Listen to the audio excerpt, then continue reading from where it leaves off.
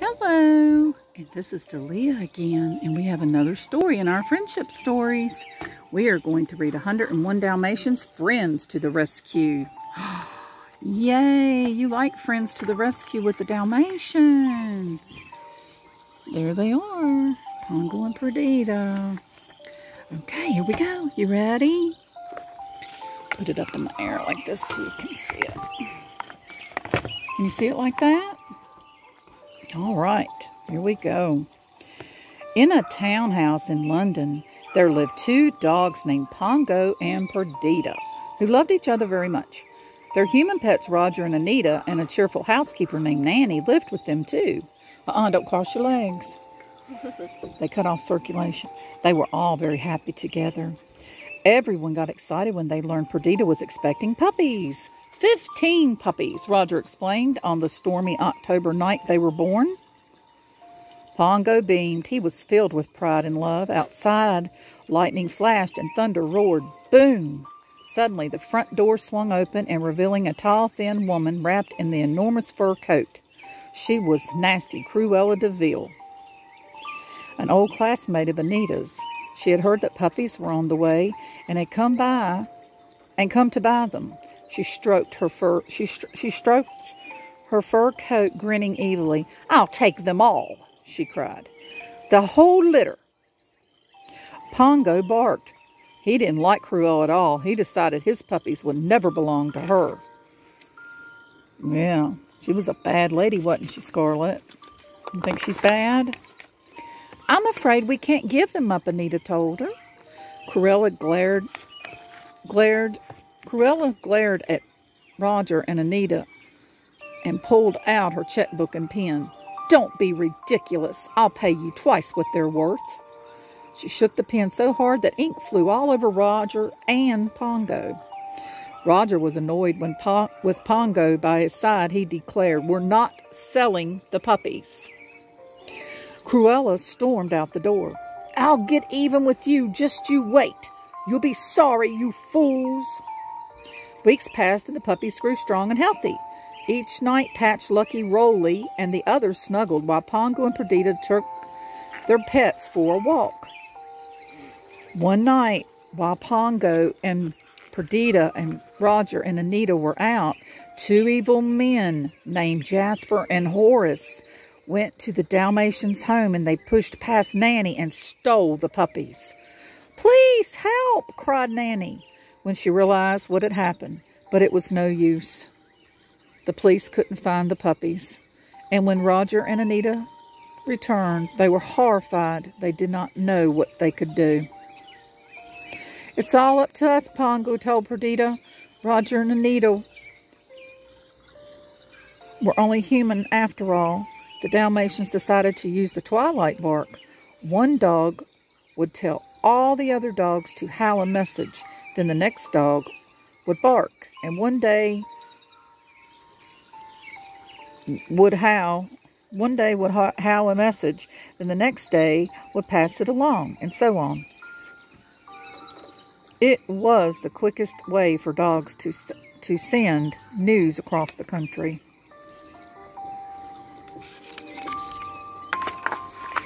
The next night, Pongo and Perdita led Roger and Anita to the top of a windy hill in the park. Pongo barked and barked, sending news about the stolen puppies. There was no answer. "I'm afraid it's too cold," Perdita said, shivering. "There's no one out tonight." Then in the distance, a faint bark sounded. Danny the Great Dane had heard the news. 15 Dalmatian puppies were stolen. It was an all-dog alert.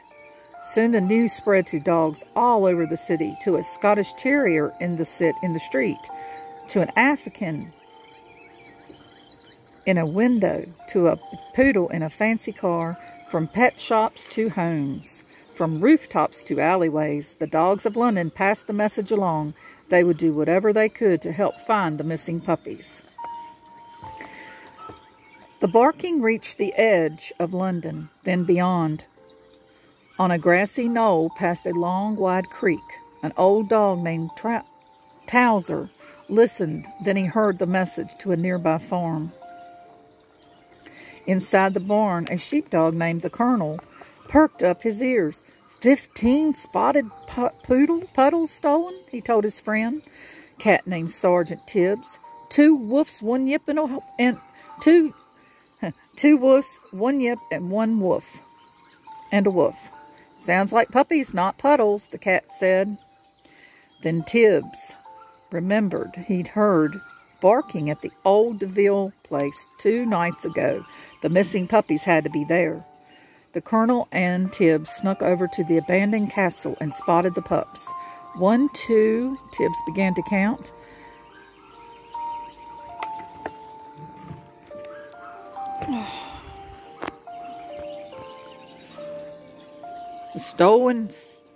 The 15 stolen puppies were there, along with 84 others. Cruella DeVille had gotten Jasper and Horace to kidnap the Dalmatian puppies so she could use their fur to make coats. That's terrible. She's going to kill the little puppies to make coats? That's mean. The Colonel barked the news that he'd found the missing puppies to Towser, who sent it to Danny, who howled to Pongo and Perdita. The puppies have been located somewhere north of here, the Great Dane told them. I'll go along with you as far as Camden Road. Together they traveled to the city's edge. The Great Dane pointed the way. Contact old Towser. He'll direct you to the Colonel, and the Colonel will take you to your puppies at the DeVille place. DeVille, Pongo, and Perdita explained. DeVille, Pongo, and Perdita explained. They knew they had to get their puppies quickly. Cruella was not to be trusted. Pongo and Perdita plodded through the snow. After a while, they met Towser, then headed toward the Colonel. Meanwhile, inside the old DeVille place, Sergeant Tibbs was helping the puppies escape. They hurried through a hole in the wall and down some steps. They hid under the stairs, but soon Horace and Jasper discovered them as the evil men crept toward the puppies. Pongo and Perdita crashed through the window. The 2 dogs bared their teeth and leaped onto Cruella's thugs. The men fell to the floor. Sergeant Tibbs led the puppies back to the Colonel's barn while Pongo and Perdita fought Jasper and Horace. Soon the puppies were reunited with their parents.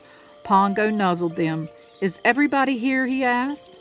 Now, there's 99 of us, cried Patch. Pongo and Perdita decided to take all 99 puppies back to London to keep them safe from Cruella. But they'd have to move quickly to stay ahead of her. We'd better run for it, says Pongo. How can we ever repay you? Perdita asked Sergeant Tibbs and the Colonel. All in the line of duty, the Colonel replied. Okay, this will be part 1, and we are going to part 2.